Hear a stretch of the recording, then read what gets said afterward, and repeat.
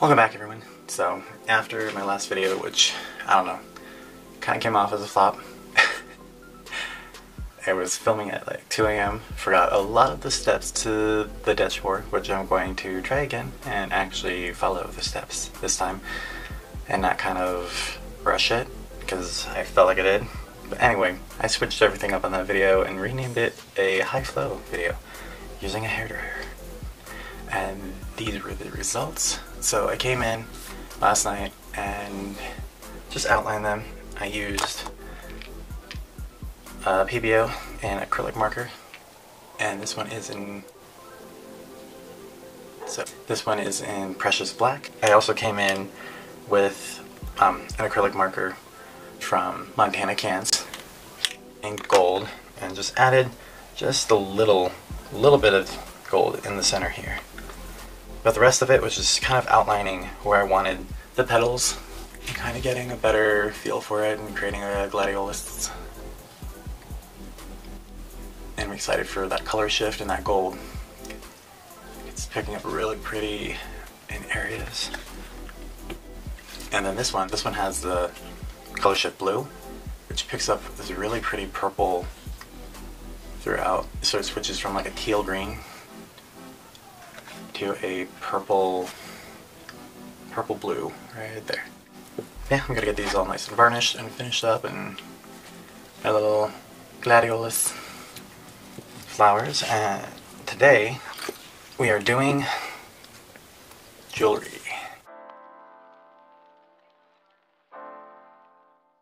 So I have a ton to make.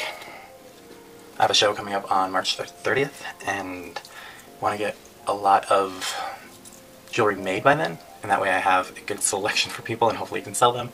But one of the ideas I came up with was using high reflective tape, which is made for like outside at night. It picks up on headlights and everything else, and I thought for the snap jewelry, how cool would that be to have snap jewelry made with that high reflective. So you have a little snap that you can pop in to your snap jewelry at night and just kind of give you a little bit of sense of security.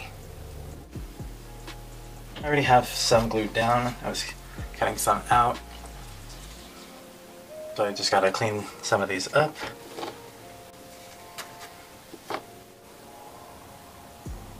So we have a long process ahead of us. I have containers and jewelry stuff galore that we are going to be going through. But yeah, we have a lot of fixtures, we have a lot of cabochons to glue down. I have an entire cardboard thing with layers upon layers of paint skins with parchment paper in between, and then more paint skins. I also got some fun paint skins from the last video.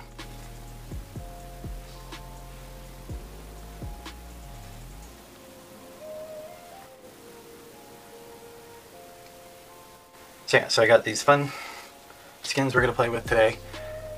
I'm going to zoom you guys in and then throw this into a time-lapse because this is going to take quite a bit of time.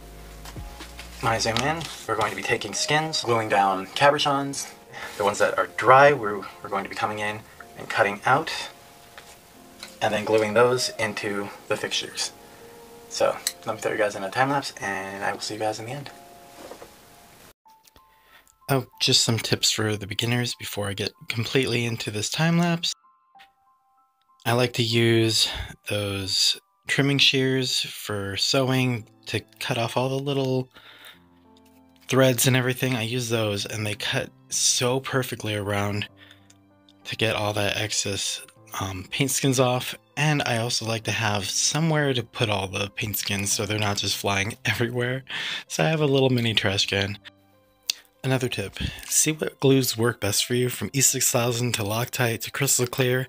If you're not sure, you can always ask, get everyone's opinion, but see what one is going to give you the best results that you enjoy. No bubbles, no yellowing, etc.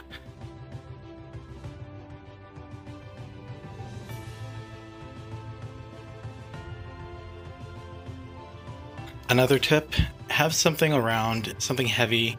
I'm using a piece of cardboard and a glass egg to place on top of the cabochons when they're still wet, and it helps prevent any bubbles from forming.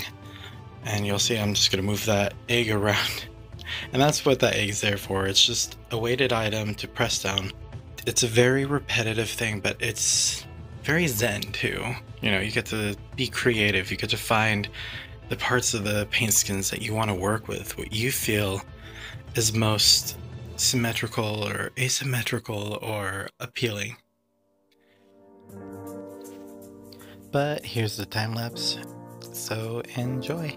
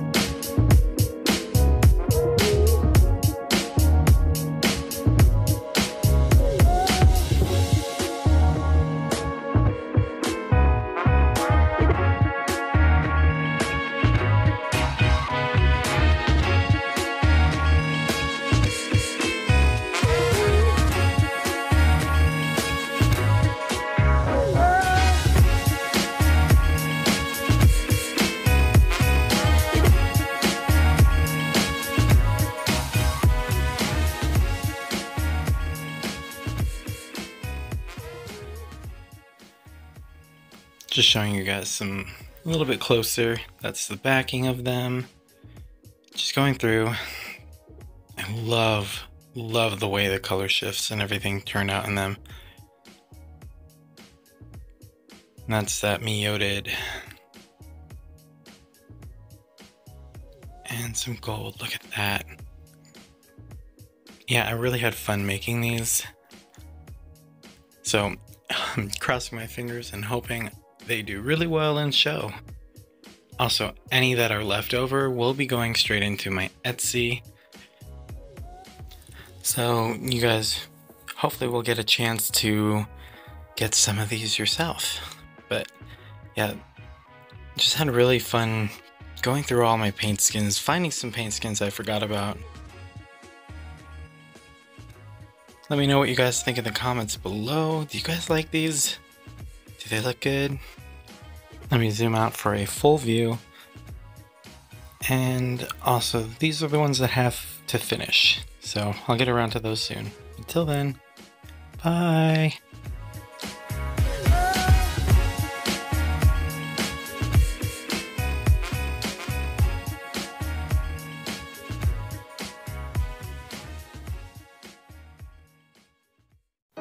Also, don't forget to check out these two videos right here and click on my face to subscribe.